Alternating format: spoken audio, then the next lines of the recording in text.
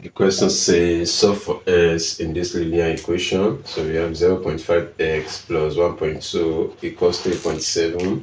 How do we do this? Solution. Okay, so for 0.5x, okay, plus 1.2 equals 3.7. Okay, so what do we do from here? We subtract 1.2 from both sides. So we have 0.5x, okay, plus 1.2 minus 1.2 equals 3.7 minus 1.2. Okay, so we have 0.5x. Okay, so this is out, equals 3.7 minus 1.2. So we can have it like this. So here we have this as 5, we have this as 2.5.